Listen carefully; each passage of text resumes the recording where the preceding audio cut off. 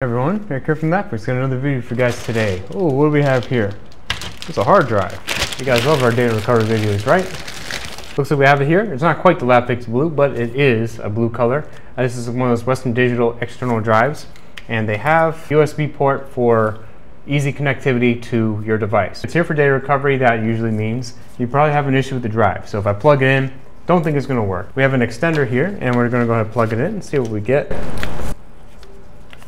So I heard something pop up here. All right, so this is our disk management. It's our Windows disk management system. I don't know if it's similar to what your disk utility is. It's taking a while. It says loading disk configuration. So let's see. So we usually have our main, oops, I got this on my second monitor. It shows location not available. You can't access the directory, right? But what does it show? It does show that it's in, that we do have it here. It looks like it's a big drive. So it looks like it's a 4 terabyte drive. It's in a raw data type format there. Usually raw means probably something happened, maybe it's getting corrupted, so it's not easily being able to be read. So for something like this, what we want to do is we want to move this over to our main data recovery tools. We know these drives are a little bit more complicated to work with because you have mainly just like a USB type of connection. So let's go ahead, let's open this up here. And we see that this is like, it's a 4 terabyte drive. Western Digital, they're called a Spyglass. And that's just a classification of the family of type of drive that it is. I have videos talking about them. I always want to be really careful on these because, man, you can snap that USB area very easily. So take it out, you see? So it's a 4 terabyte drive, so there's a lot of platters in here, a lot of heads, multiple heads. And it's a very small chassis. So let's go ahead and see what happens when we just plug in this drive into our data recovery tools. Let's just use the USB connection and see from there. So when plugging our data recovery tools, because this is a Western Digital drive, we see a lot of the newer Spyglass drives, they have an SED drive lock.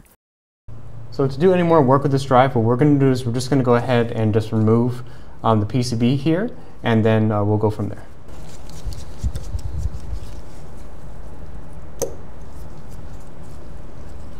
So for right now, let's go ahead and let's remove the BIOS chip. This SED lock is a self-encrypting disk drive lock, and what we need to do is we need to unlock it via the BIOS. So we need to remove the BIOS chip, and then we're going to have to go ahead and unlock the ROM manually that way.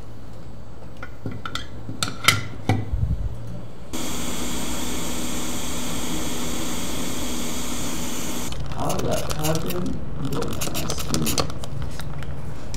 maybe corrosion here, I don't know.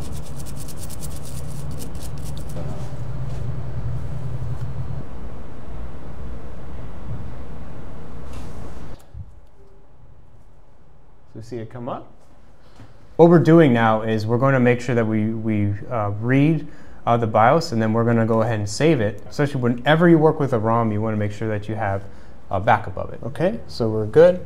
So since we read it, you pretty much go in order. So we're going to erase this IC, and that's going to wipe it. Now it's a big deal. That's why you should have both stuff backed up before you do anything, because you're wiping it. So we're going to go ahead and do that. And now we need to blank check it there too, just to make sure.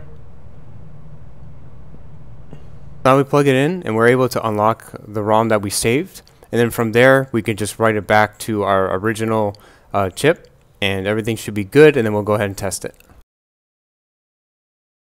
We're going to go open now our unlocked ROM, write it back. So let's write it. Looks to be good. So let's put it back, and then we should be able to read this properly. Especially while putting it back, we always want to make sure that everything is perfect. You have to be really careful. You can damage the ROM chip, and you can also damage right next to it is an MCU. On certain models, on certain boards, they actually do have like a BGA, so it's really easy for any type of flux or heat to damage the MCU itself there. And if you have that issue, then you're going to have a real fun time trying to recover the data after that, because then there'll be so much more work involved. But this one isn't the case, and we're very careful because we've done this for a very, very long time. So we're just going to make sure everything looks to be perfect there, and we should be all good to go. So we'll just finish putting it back and letting you guys watch.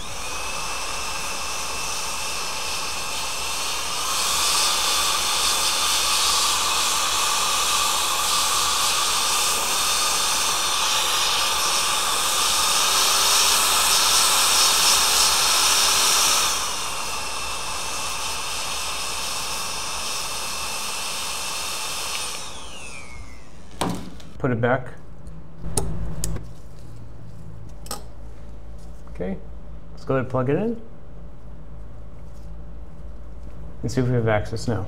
And we are able to start a utility. We don't get any more SED lock errors. We can see passport information and all the drive information there. We can run a head map, and we also do see that there are about 10 heads here, and all of them seem to be healthy and okay, which is a great thing. We still have a little bit more work to do, but we're able to do that, and we can actually see the data now. It looks to all be pretty good there, so we're going to go ahead and create an image of it, and that'll be your data recovery.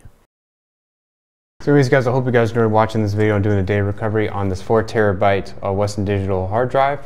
If you guys enjoyed this video, please leave a like. It really does help us a lot. Subscribe for more content. We got lots of data recovery videos. We even have videos talking about this on the conversion of the PCB if you guys are interested in that.